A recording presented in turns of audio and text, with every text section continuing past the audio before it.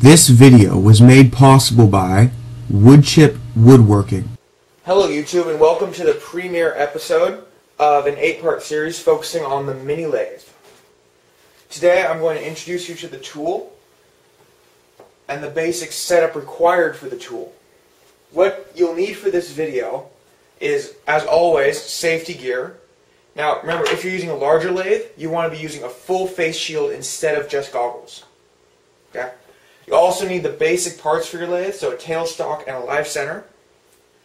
You will need a knockout rod. You will need a tri-square, a decently sharp pencil, and the workpiece that you're going to mount.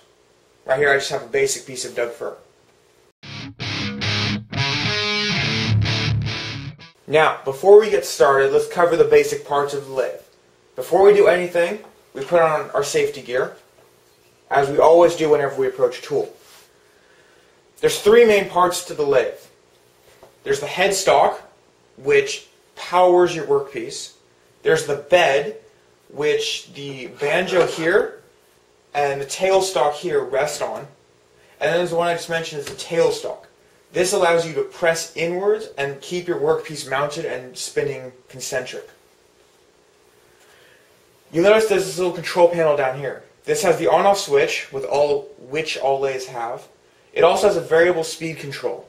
This will change the amount of power being given to the workpiece, which will change the speed that it rotates.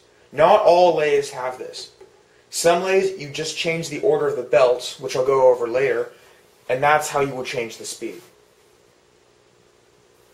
Next we have the parts to the lathe, the accessories. Mounted on here, I have a faceplate, which simply screws onto the headstock like this. We will cover this much later, but it's a very useful device for mounting a workpiece without using the tailstock. We have the spur. The spur is used in conjunction with the tailstock in order to mount pieces in a spindle setup, which is what we're going to be going over in this video and the next video. Knockout rod, pretty basic. It's a piece of metal, that will slide into your tailstock, slide into your headstock and allow you to knock out the spindle when it's put in. We have the live center. Now, live center is interesting. There's both the live center and the dead center. The live center, as you can see, spins. It rotates with the wood when it's on your lathe. Dead centers, however, don't rotate. Now, the live center was invented because the dead centers damage part of your wood and make it unusable. Your live center simply fits into your tailstock. Alright? Okay, now let's work on actually mounting the workpiece and getting it ready. First thing we're going to do is we're going to take our tri-square, and hopefully your workpiece is a square. If it's round, there's another technique. You can use a center finder. But pretty much the idea is to find the exact center. So what we're going to do is we're going to put our piece of wood down, take our pencil, and we're going to draw 45-degree lines from each side to find the exact center.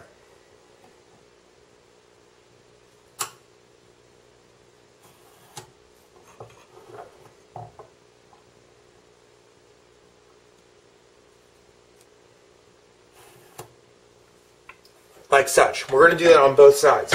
Now if you want to, you don't need to, you can use a multi-square and just use the 45-degree section of that, but I find it just more complicated and just really it's unnecessary.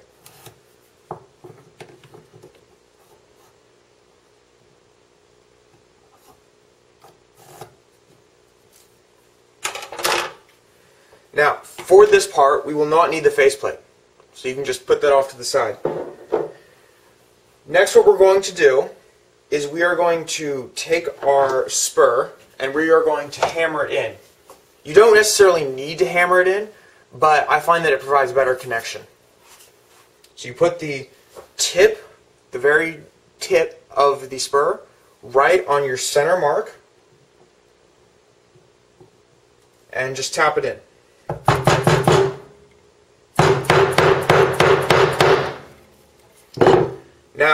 notice that some woodworkers don't like actually be hammering it in because they say that it mushrooms out or expands the end of your spur. I don't find this to be true. If you do have a mushroom spur, just take it over to a grinder and just grind down the edges a little bit. That's all you need to do. Next, what we're going to do is we're going to take this and we are going to slide it into the headstock firmly. Alright? From here, we extend the spindle of the tailstock and slide our live center in. Unlock our tailstock, which is done by this back lever here. Goes down. As we push it in, and we match it straight up with the center of the piece of wood. Push in, lock in. It's locked. This is now locked, but if you'll notice, there's this other knob here, and this spindle still moves. So what we're going to do is spin the knob, or move the spindle into the wood, and then use this little knob here, this lever here, to lock it in. Okay, your workpiece is now mounted. If you spin this lever here on the side of your headstock, the piece rotates. Okay, so our headstock is set up. Our tailstock is set up. Now we need to move the banjo, which is the piece holding the tool rest, and the tool rest itself into place. First thing we're going to do is unlock the banjo. Move my touch guard away so the camera can catch this. We move it into the center of the piece of wood, so there's a bit of overhang on both sides. Now notice, if your piece of wood is the maximum extent of your lathe, you always want overhang on either the starting or the ending piece. So in the middle, if this was longer, you don't need overhang. You can put your tool rest directly in the middle. But if you're starting on an edge, you want overhang. I'll explain why later. Just for now, you want overhang on both sides. Next, what we're going to do is return our piece of wood flat, and we want to raise our tool rest so that when we put our lathe tool on our tool rest, the tip of the tool will be 1/8 of an inch higher than the centermost line of the wood. This allows us to not throw the tool when we're turning, because if we are level with the wood, or with the center of the wood, and our tool catches, our tool will flip and fly, which is bad because it could hit someone, it could damage another tool, it could damage your lathe tool or your lathe, and it will damage your workpiece. So you definitely want to make sure it's 1/8 of an inch higher than the center line. Remember, before you even turn on your lathe, you always spin it by hand for exactly this reason.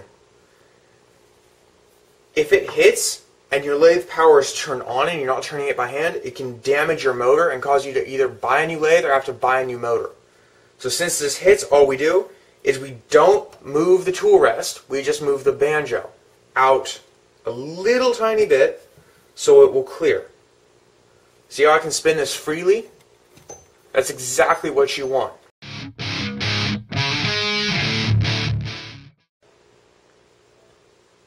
Okay, right now let's talk about the variable speed function of the lathe. Now there's two ways you can adjust the speed. On this lathe, it combines both two ways. On some lathe, it only has one way. First way, and the easiest way to do it on this machine, is simply turn this knob right here. Okay? I prefer the variable speed because it allows quicker changes between either basic roughing to all the way to sanding. Now, the other way to do it is to change the belt configuration. And I apologize for the shaky camera, but the tripod won't fit. If you change the belt configuration, all you have to do is unscrew a knob or some sort of lever on your lathe that enables you to open two access panels. There's one in here, if you can see it. See, those are gears here, and the belt's right here. Now, what you do is you change the belt between these three gears, and that will change your speed manually. Now, there's a lower panel, generally behind your power supply, that will also allow you to change the belts. Okay? And this is also where your motor connects to your belts. Now, in order to change these belts, what you need to do is you first lower your motor. And that operation is done with these two knobs right here. So first what you're going to do is this white knob is the one that actually lowers your motor, so you need to loosen it. So use this black knob to loosen it until this white knob will move up and down. You move it up, and then you'll reach behind and release your belt. And same deal on the top panel. You'll change to belt configuration, and you'll retighten the knob. You always make sure that this knob is tight when the lathe is running. If it's not, your belt can break, and your motor can break, and your piece... Actually, I don't think it will damage your piece of wood, but belts are expensive and hard to come by, especially for Grizzly lathe.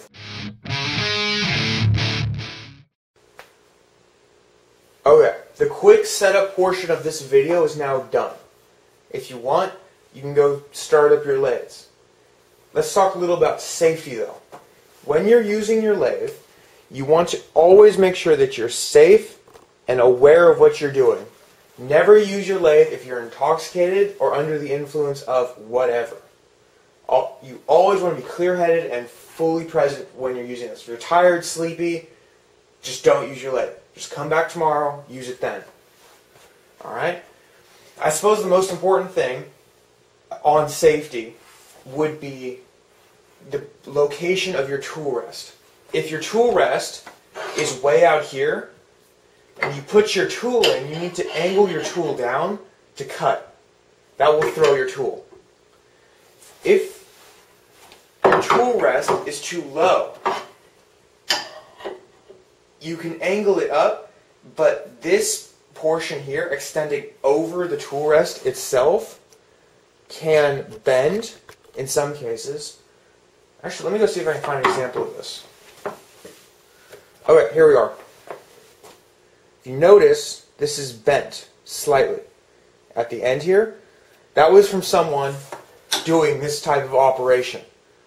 The workpiece was stronger than the metal supporting it, so it bent it. Okay? Now this is high-speed steel. This is not weak steel. This is very strong. So it takes a lot of force to be able to bend something like this.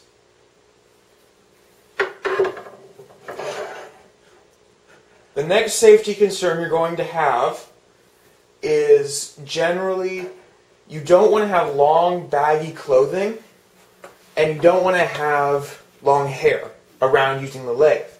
I'm sure you can imagine, it's the same thing as a drill press, I'm sure you can imagine hair or strings from hoodies or something like that getting caught in this workpiece and it pulling you in and choking you. Now this takes maybe 30 seconds to happen for you to pass out. It takes maybe 3 seconds for it to choke you to the point where you can't do anything. You can't get to a phone. You can't stop it, really. It seems kind of like your grandma. Okay? It's not intimidating. I mean, oh, sure, yeah, it's just something spinning. But you always want to teach it, always want to approach the lathe with a certain degree of respect and caution.